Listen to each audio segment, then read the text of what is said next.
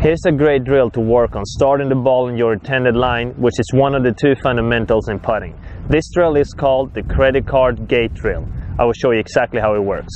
So this drill works like this. I have marked the target line straight through the middle of the ball, and at the end of the line I will place a credit card or any type of card, and I will put 2 tees on each side of the card. Then I will remove the card, and the goal now is to start the ball straight through the middle of the gate that has been created by these tees. As you can see, the ball just barely fits in between the tees, so you have to have a perfectly square club face and start it straight down your intended line to be able to hit putts through these tees.